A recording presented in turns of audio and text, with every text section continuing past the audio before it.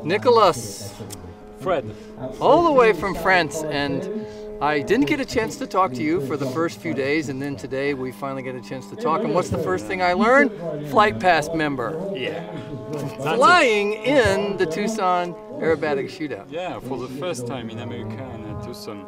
And like I said to you, I saw many flights of American people that flying here today, and I'm glad to be here. And yeah, it was good try to see your videos before and to know all that stuff, and American style too. It's look little bit because on the videos it looked like bigger, huge runway, but it's bigger than in France. And yeah, it's comparable to your videos. So tell us a little bit about your preparation. How much time did you get to prepare for this event? Oh yeah, good point to talk about. Because we flew from France to America now 8 days ago, and we arrived last Friday and without the plane, and the boxes we were waiting for were stuck in Paris and then in Los Angeles, and so we lost 5 days, and it was previously 5 days of training. So the boxes arrived the morning of the contest, and we have to, with my father, who helped me, we drive to Phoenix to pick it up, to mount the plane in the van, and we arrived 40 minutes before the first round, which was an unknown. Oh! So my father mounted the plane, I learned right the unknown, and just behind Andrew Jeski, and learned his flight. And with Gernot, I was talking about some stuff and advice. Just flew. And 1-0 in the flight, but I did it right on time. That's very impressive. Yeah, it's a good story now. That's right, but not so fun when it was happening that day. No, that's all. Yeah. So that was Wednesday. Yeah. Wednesday morning. And then seems like the first few days, every time I looked over, your father was working on the plane and was always having some problem. Yeah. Okay, so we took a little break for Mark Leesburg to take off with this plane. And I was saying how it seemed like every time I looked there was some sort of problem your father was having to repair. What was happening? Yeah, so I was saying that we did not have preparation to mount the plane and to set it up. And so after the first flight, we have some problem on rudder tray, and one of the push rod just come out, and the other were about to come out. So we changed them, and we have problem on the mufflers, which was not good enough set. And so after the first day, we were very tired because of all this stuff, yes. All programs, and so the second day was better. Well, I think there was even one flight where you can hear the sound of the motor change halfway through. The mufflers come out from the pipe, and so American style just arrived. Yeah, you got very American style loud there in the middle.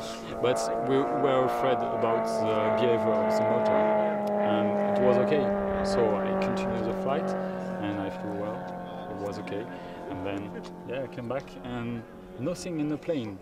Just the muffler came out and no black shit. So everything was fine. Yeah, it was like magical because my father was brainstorming about this stuff, and yeah. And so I just noticed that you were just writing out a for sale sign. Yeah. You were selling this plane for $7,000 US? Yeah, $7,000 US. Yeah, we came from France. It was a long trip, and so we paid good price to travel with my boxes, even with delays. But yeah, we want to sell it, so So tell everybody what exactly is this plane and what is all the equipment inside. So this plane is European factory Krill aircraft. Krill? Made, yeah, Krill, and it's all full composite with 12 GR8911 servos on rudder, elevator, ailerons. And we have 2 receivers from Futaba, 2.4 GHz, and a DA170 inside with mufflers, KS, and yeah, power box Royal inside. It's 2 depots. Yeah, I think classic stuff for this kind of aircraft. And is this the rudder something custom, or this is the style rudder that comes with all planes? This is a stock rudder. It's a brand new version from Sukhoi 29 from Krill, and with this little stuff at the end of the rudder, which in downline drags the aircraft, and which increase the power of the rudder for the freestyle. So in pattern flight, it's okay, and for freestyle, it's wonderful. Well, and you are one of the few pilots that's flying the same plane for both. Yeah, because of the travel, which costs a lot. Travel, again, not travel with 2 planes, so he can afford it. So he had quite differences between 2 airplanes.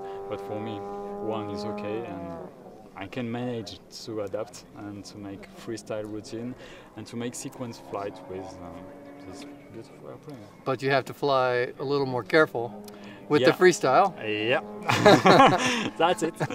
And yeah, and it's very special because we are in altitude, 800 meters, and without any training in 3D, because of the delays of the boxes, it's quite difficult to adapt and to say, pull up. So yeah, be careful in freestyle. Yeah, well, it was a great freestyle. We enjoyed it. I like the music. Yeah, but it was a bit special for me because one time the smoke was so dense, like I cannot see the aircraft in the air. So I just pull up and then I pull down. You haven't noticed that? Well, I don't know what it was supposed to look. Only you. So I was a bit frightened. So you had to pull out of your smoke. Yeah, pull out, out of the cloud, and then I see it. So yeah, a bit frightened. Well, it all worked out. Yeah. Well, it was great. Well, thanks for taking a minute to tell us about the plane, your routine, for coming all the way to Tucson for the shootout. Very nice to meet you, Nicolas. And very glad to be, with this kind of contest. And yeah, the level is very high, and we are here to compete, but we are also here to watch and to learn something. And it's amazing, very amazing. Good. Well, I'm glad you're having fun. Yeah. Thanks for taking the time. Yeah.